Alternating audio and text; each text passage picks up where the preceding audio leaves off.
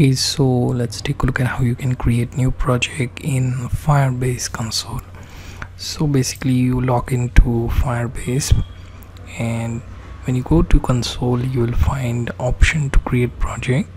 Okay, at the bottom you can also explore demo projects, or you can also read about projects in docs. Okay, so let's go ahead by clicking on this create a project.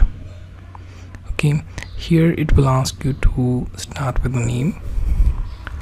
So let's say, let me name this as DevNami DB. I can click on I accept the Firebase terms, click continue, and it will ask Google Analytics for the Firebase project. If you have account, you can enable or simply disable. Okay, then click on create project. Okay, it will take few seconds. Okay, and it will come up with message, your new project is ready, click on continue.